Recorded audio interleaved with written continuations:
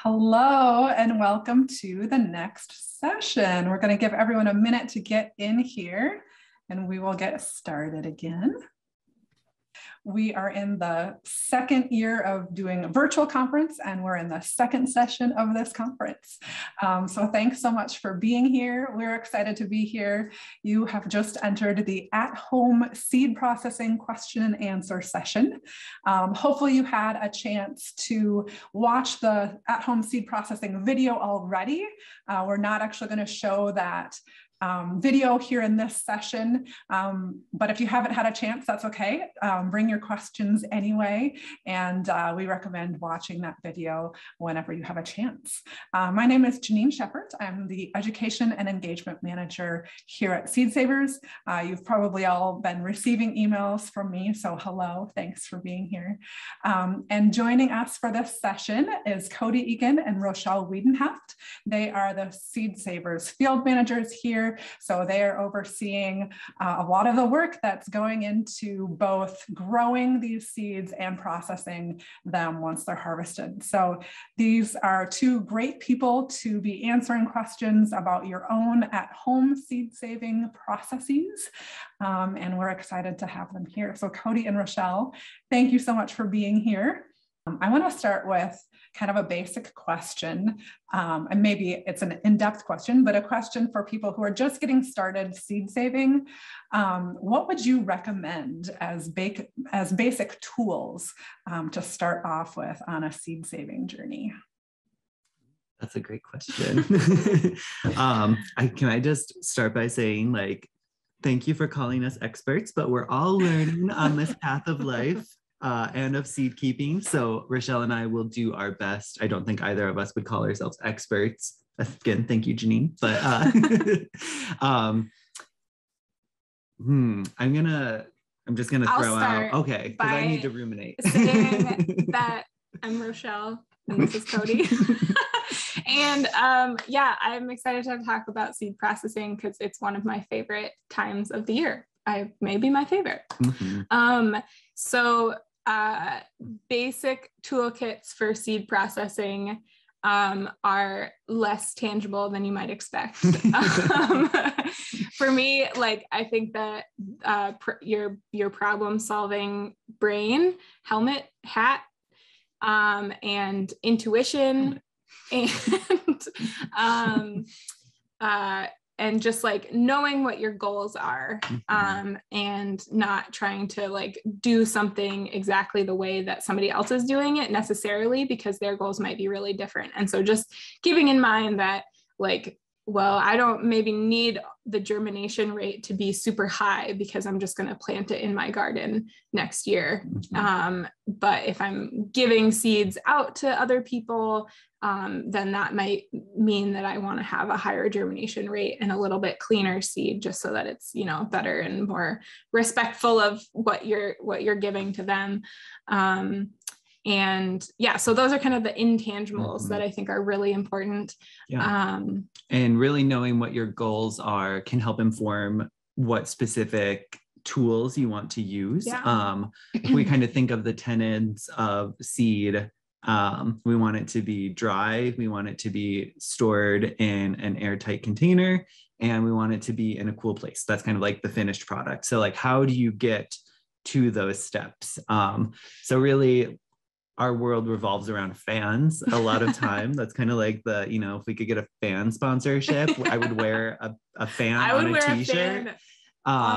So important. Good airflow for both those wet seeded and those dry seeded crops is so important. If you don't dry them out quickly and thoroughly, bad news bears coming along. You're going to run into mold issues and just poor storage quality.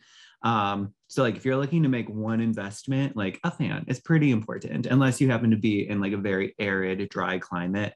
Most of us in the United States don't have the luxury of that. So we have to use fans and dehumidifiers. Taking another step back and thinking about, home processing, you can do a lot with, jars. If you're thinking about decanting tomato seeds or fermenting tomato seeds, just little sieve screens to wash things clean. I think one of the things we talk about a lot is that you can do a lot with a little, really not overextending your resources or yourself, like be realistic about what you want to accomplish. Like Rochelle said, what are your goals and how do you get there without taking the passion out of seed work and without strapping yourself financially. Yeah, so like for a tangible example of that, we use a lot of different types and shapes of seed screens. And window screens. Yeah, right. Seed screens, you can get some really expensive ones that nestle inside of each other, and there's like tons and tons of sizes of holes, but you don't need that. You probably don't need that. You might, but you probably don't. If you're saving seed from like 2 crops, then you probably only need like 2 or 3, maybe 4 different sizes of screens, and you can make them with things you have lying around maybe. So depending on the size of the seeds that you're working with, there's lots of different, kitchen sieves and noodle screening things, colanders, that's the right word. Noodle screens. So like you can shop around, go to thrift stores, whatever, and find colanders that are, this size that you need to just get that chaff away from the seed. Yeah. And kind of in the vein of this whole conference, thinking about your local community.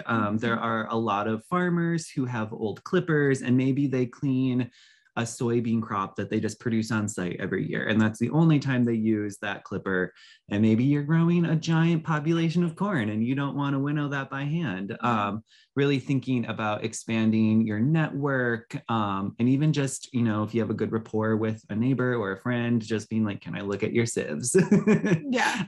Look at your kitchen colanders. I just need to know what you have. What size you have. Yeah. So really thinking about your local community, seed hubs, different farmers that have screens and resources, or different seed organizations that might be willing or able to spare a couple of screens, or maybe run your little lot that you really want to have really high germ through a machine that they can, winnow it really effectively, really quickly. I think that the building networks and community around seed is such a powerful thing. And I think we often forget that when we think about home seed processing, where it feels very insular and you're like, I'm doing this for myself, but it still can be community based. You can still look outside of the little silo of your home while you think about producing for yourself or for your greater region or your home seed library that's in your front yard. Yeah, I love that. Rochelle, you said that seed processing season is your favorite season. What is seed processing season?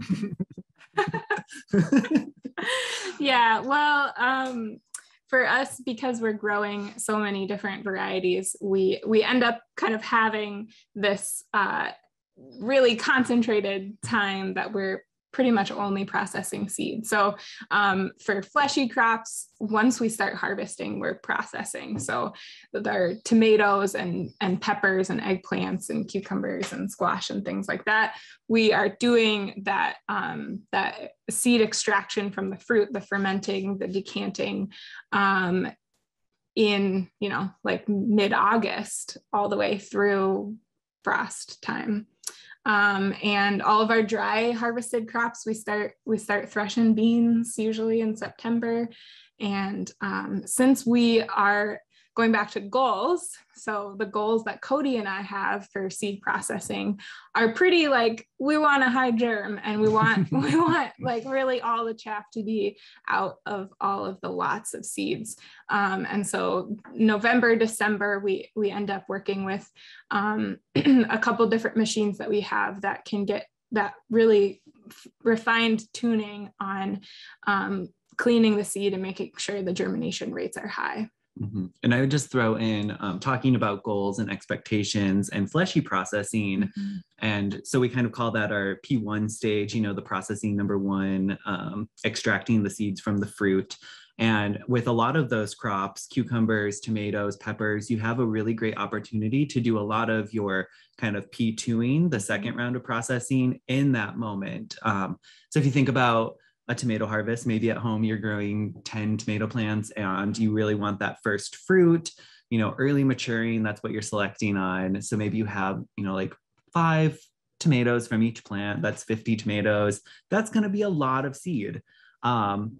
Unless you are ambitious and really planning on growing out hundreds to thousands of tomato plants, maybe you need a couple hundred seeds to really carry along those genetics. So you have an opportunity right there after you ferment, when you're starting to decant, to just say like, I can pour off a lot of seeds and still have a lot of seeds. And that really makes your life in the later fall a lot easier, because you already know that you did a pretty good selection for heavy mature seeds. So I think of that at home scale, also thinking about like, what are your goals? What's your end result? What do you want it to be? And how do you make that process easier for yourself? In the kind of seed community around here, like Rochelle said, we're trying to balance like maximum seed yield with highest germ with lowest amount of chaff. And so we really have to zero that in. But at home, you don't need to have all of those different elements kind of become a balance. You know? It might not matter that you are saving the most amount of seeds possible. So Cody's example is really exciting. Like you can really pour off all the seeds that are kind of floating and say, okay, it might germinate, but it's not as like heavy and full and mature as the ones that are really sinking down to the bottom of the jar when you're decanting. So, and this brings up another really great point that Rochelle and I always talk about, is just really documenting what you're doing in your garden, documenting those seeds. For example, that theoretical tomato we're talking about, you know, you're doing selection work as you harvest. So whether it be for early maturing, vigor, sweetness, flavor, yield, those are all things that you can, you know, write down on a little slip of paper and put with those seeds and carry forward. And know that I did this selection work for the earliest maturing tomatoes, or the opposite side, like this plant was still looking healthy after all the others got late blight. Really, it's difficult to remember to slow down and take notes during the summer.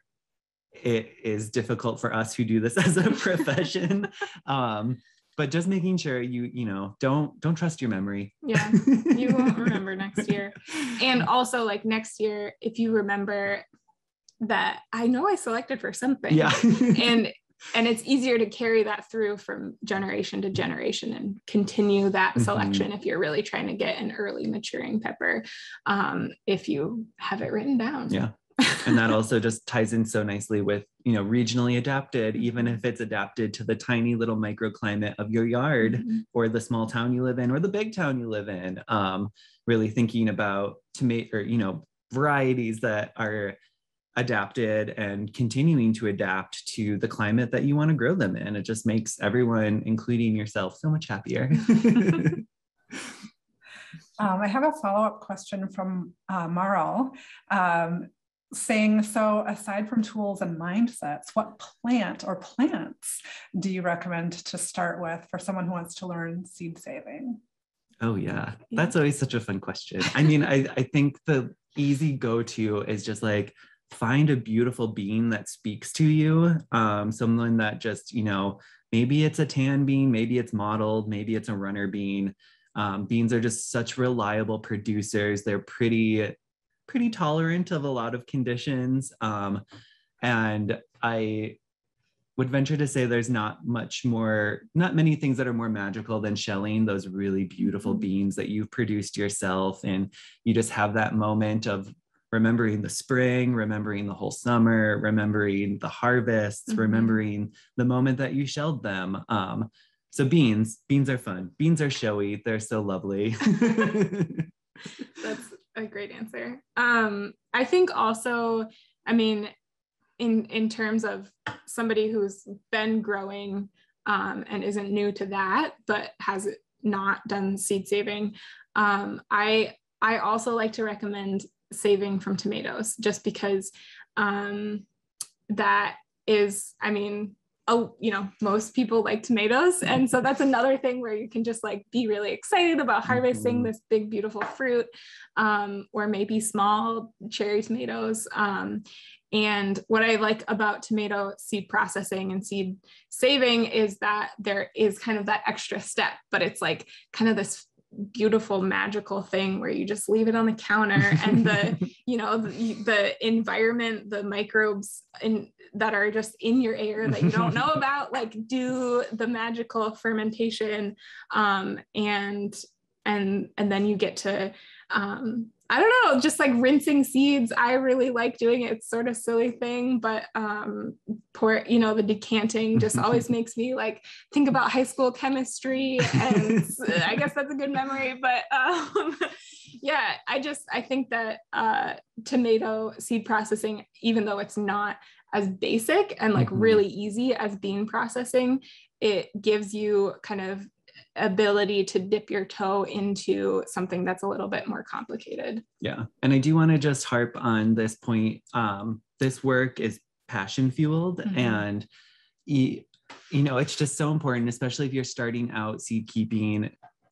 Pick something that does speak to you, that intrigues you, that gives you, love and pleasure, and will make you smile when you're working with it. It shouldn't be a chore. I think it's really important that we appreciate the work we're doing and not get into this mindset of like, oh, now I have to go harvest the tomatoes to squeeze. If you don't love tomatoes, don't grow them, or don't grow them for seed, or grow them for seed, but also supplement it with something you really love. And just make sure you keep the pleasure, the enjoyment, the love in seed keeping. That to me is so important to remember. Yeah. And like, it's really easy for us and other people to recommend like beans, tomatoes, and lettuce are super easy seed saving to start with. But like, if those crops aren't meaningful to you, then what's the point? Yeah.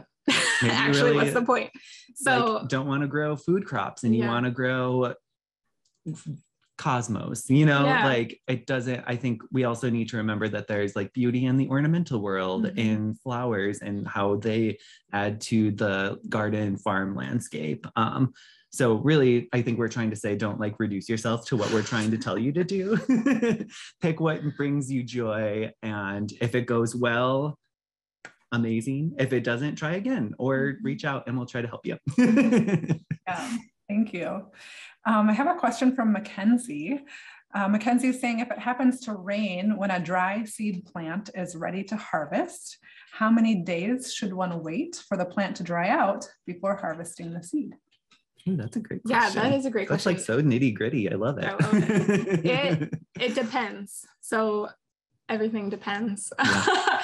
But I would say that it depends on the climate after it rains. So after it rains, if it's like really foggy and musty and like humid for a bunch of days, that's not going to help you. And if it rains and then it's really dry, then probably it's going to dry up pretty quick. Let's see, I'll just give a example of a barley that I did a partial harvest last week, and then this week it rained like 2 inches a couple days ago, and then now it's like pretty foggy and not super dry out. And I was just talking to one of my crew members, Robin, and we're just talking about like, well, should we harvest the barley next week? It's going to be a dry week next week. And I said, it just, it depends on if the barley is it dry from the rain? If it's not drying down after that rain, then bring it in, because you can get fans on it, and hopefully you have fans. But it's easier to dry it down in kind of that space that we've created, if it's not drying down in the field. So, and to some extent, I also think about the stage the plant is in. If you're maybe towards the end of the season, the plant is maybe already suffering from some issues, shall we say, go ahead and harvest. If it's really early, maybe it's the very first pod, and maybe there's like a little bit of disease that you're seeing, but you're not sure, there's something funky happening at the bottom. water is a very good vector for all sorts of issues in our garden spaces. So in that case, like to maintain the health of the plant, maybe you say, I'm not going to worry about that one pod that's ready. I'm going to hope that I don't infect the rest of the plant by spreading disease throughout. So it's kind of taking a step back and thinking like more holistically than just like, I need those seeds. It's how do I look at the seeds, the weather, the plant health, again, my goals. Like, do you want every single seed that's on the plant, or do you want, you know, just enough to grow next year, or maybe to share with your neighbor or your friend? So really the intentions kind of can help inform the decisions you make. And I know in this question, the theoretical is that it's already rained, but just to take it a step back in a different direction, that if you know it's going to rain and your dry crop is not maybe fully mature and it's not like fully ready to be harvested, but it is going to rain and you maybe think it's going to be like wet for a whole bunch of days after, then think about taking it in early. So that's the same thing. Like if birds are taking out your crop, like bring it in early. And for the most part, the seeds are, you know, maybe didn't get all of the maturity from the plants that it could have, but they're still probably going to be viable if it's pretty close to fully mature. And for some crops, like, you know, you can take in more of the plant and like not just the pods, pea. Like a bush pea. You can take the whole plant. Yeah, great example. You can take the whole plant in. Yeah, we have some bush peas that are just harvested. And the seeds will like imbibe just a little bit more energy from the plant because it's all connected instead of just taking those pods. Yeah. Great, thank you. I have a question here asking if the fingernail test is appropriate for all seeds.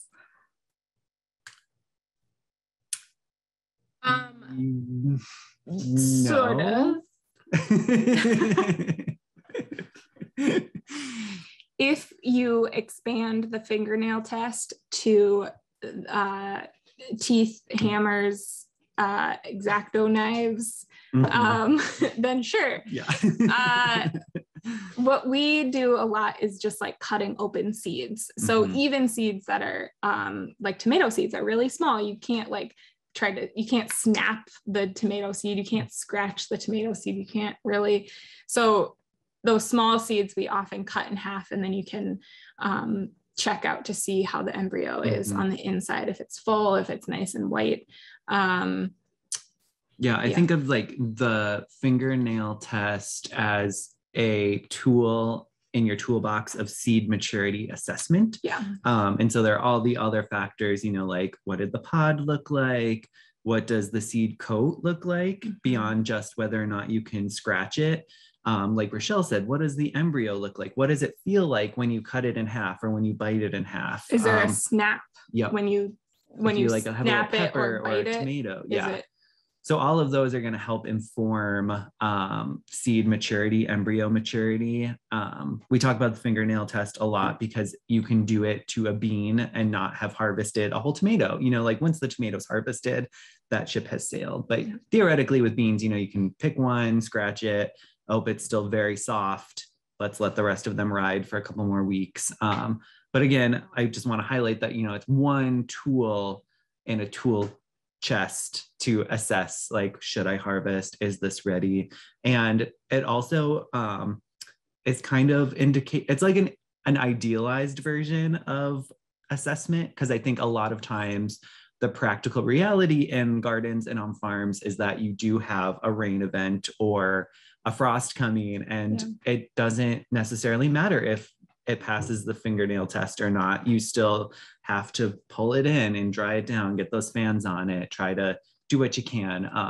So I just want to kind of, you know, asterisk that and say fingernail, if you get there and everything's great, that's awesome. But sometimes it won't pass the fingernail test and you'll still have to harvest anyway. Yeah. Thank you. Liz is asking, do you have issues with weevils feeding on immature seeds in brassica pods while you're waiting for the pods to mature?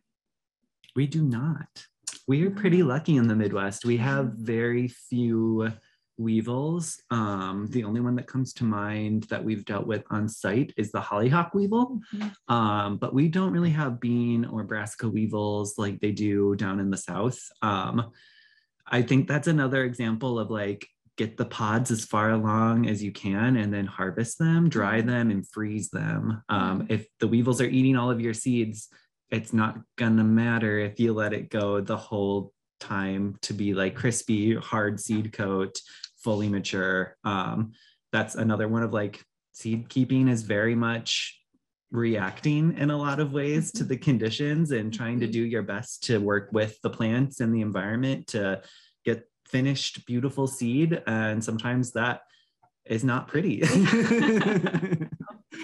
And can you talk a little bit more? You said dry them and freeze them. How do you know if they're dry enough to freeze? That's a great question. So a lot of times you can do, well, I'll take a step back and say at Seed Savers, we have a very fancy, fun moisture content reader. Obviously, most people don't have that.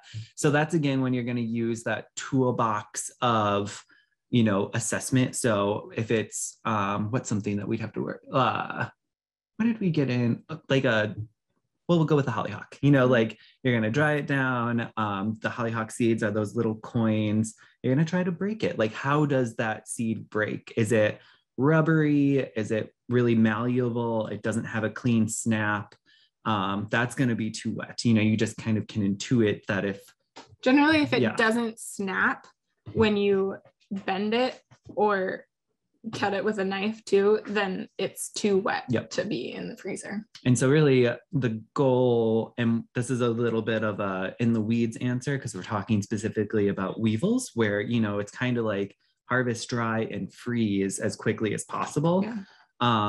If it was just a crop that you didn't have weevil concerns, you know, just let it dry as long as you can. But weevils, you want to freeze them out so they don't continue to drill into your seeds.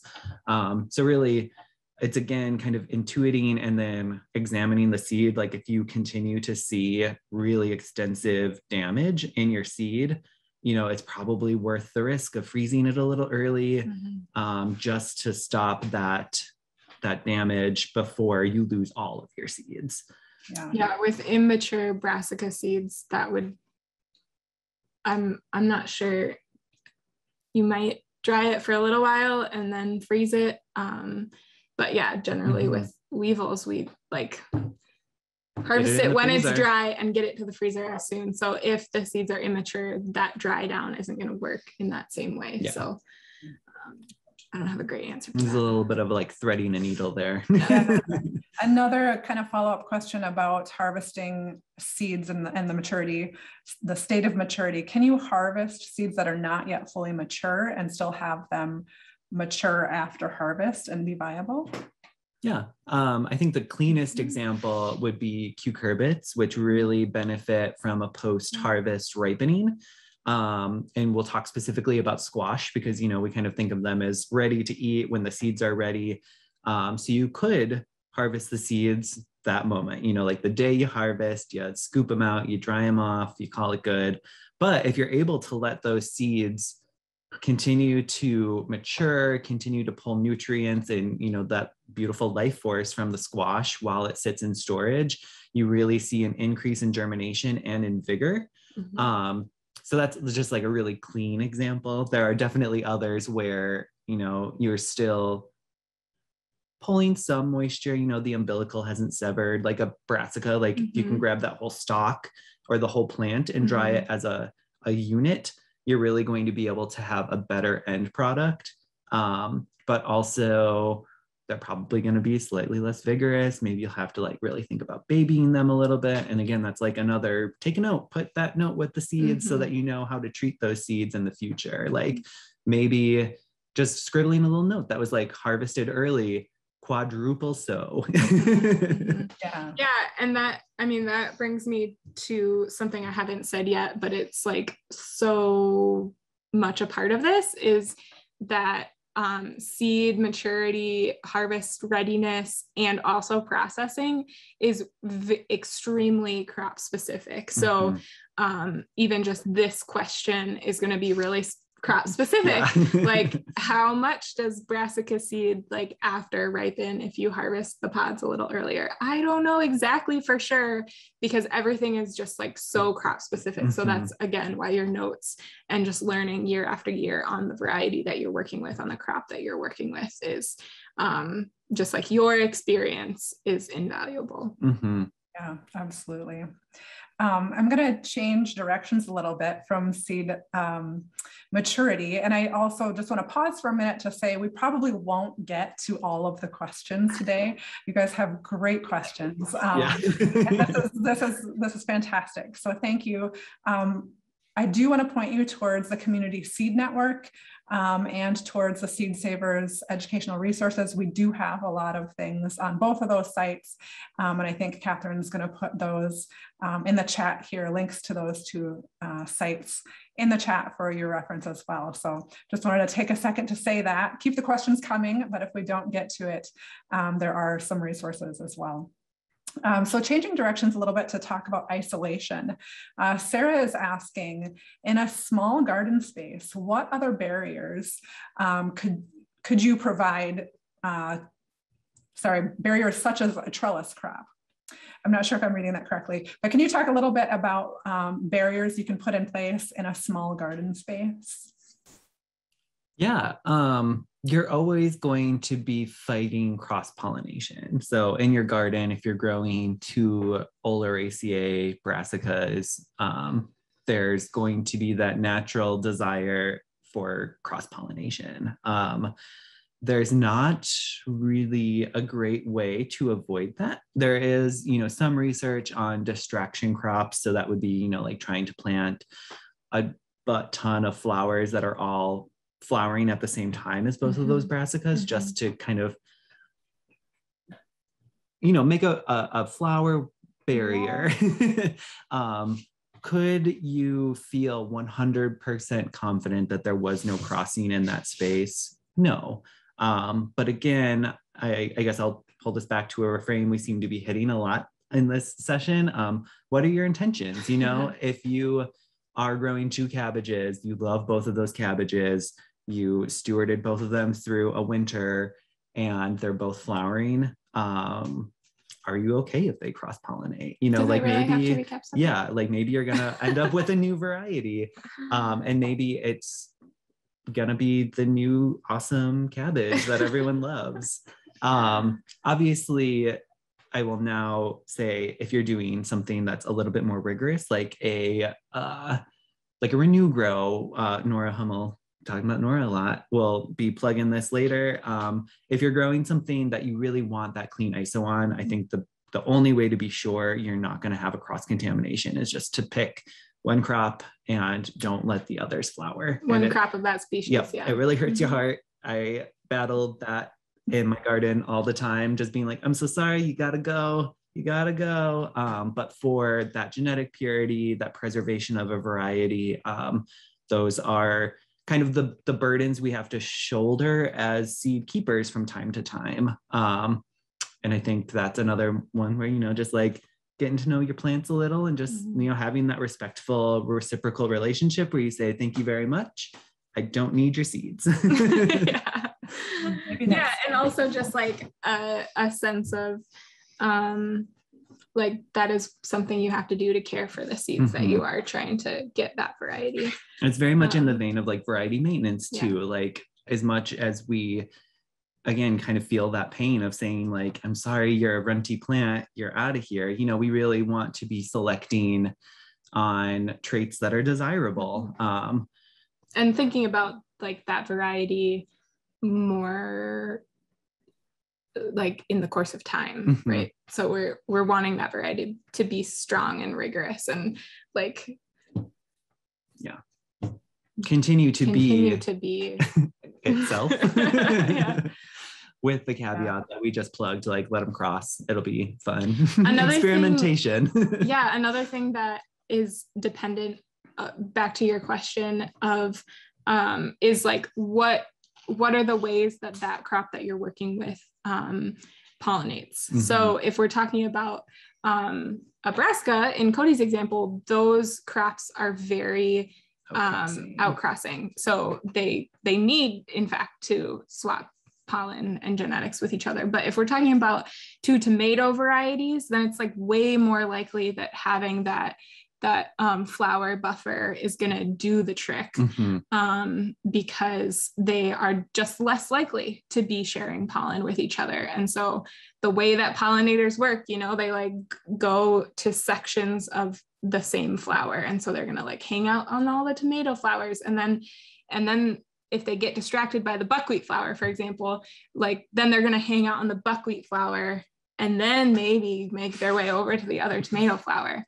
And yeah, so the tomatoes are just way less likely to be crossing. And in those situations too, you know, physical barriers are fairly effective at times. Again, it depends on that pollination mechanism, how likely they are to outcross. But if you're kind of like, ooh, I don't have directly the maximum isolation distance between these 2 tomatoes, but I can put one on one side of my garage and one on the other, like using those, using those kind of permanent structures and planning your garden space around them in that way to kind of work. We do this a lot at Heritage Farm, just working with nature and the natural topography of our land to create little micro ISO zones. And just thinking about like, what's the likelihood that this bee is going to travel from this point to this point if there's this, this, and this in between? And still have like that pollen on its butt. And, Right. Moving on to some questions about fermentation. We have a question here that's saying, when you're washing your fermented seeds, is it okay to use chlorinated city water, or will the chlorine damage them? I don't have a clean answer for that because I don't really know. We use water that has chlorine in it. So there you go. I don't know. I've never thought about that. Yeah. But I mean, I would not go out and buy special water for my fermentation.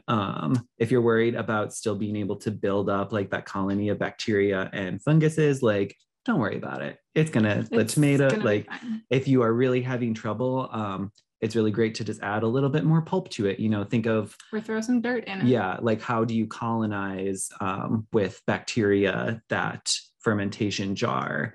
And usually, you know, our houses, our outdoor spaces are just so full of spores and bacteria that there's not a question of needing to insert ourselves into that process at all. So give them something to munch on, give them some time, they'll be fine. Great. Follow-up question about fermentation. Where do you recommend letting these seeds sit for 4 days if you need to let them ferment and they get all fermenty? Yeah. I just let them hang on my kitchen counter. Yeah. But we're weird like that. You know, it's someplace that you're not going to forget about them. You do run the risk, you know, if out of sight, out of mind. Seeds have been known at Seed Savers to sprout. You know, they'll put out their little radical and we'll be like, well, shucks. So really someplace that you're comfortable with. If that's not on your kitchen counter, maybe you have like a little side table in your dining space, someplace that you'll see them. Not all tomatoes, not all cucumbers ferment at the same pace or speed. It also depends on your local, you know, bacterial and fungal flora and how they kind of colonize that, and how quickly they're digesting off that seed coat envelope.